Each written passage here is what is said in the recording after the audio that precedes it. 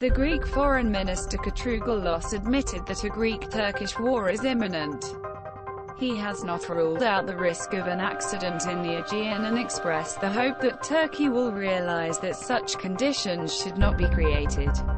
Obviously, no one wants a war and a hot episode. But as long as the tension builds up, it cannot rule out such events, Mr. Koutrougoulos said.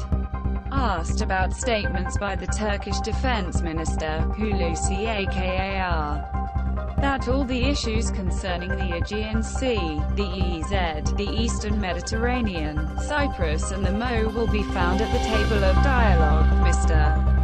Koutrougoulos estimated that there is a misunderstanding in these statements, and that Mr. Akar wanted to give the impression that they want a dialogue on the whole matter, to entertain the impressions of the provocative and illegal unilateral actions of Ankara in Cyprus.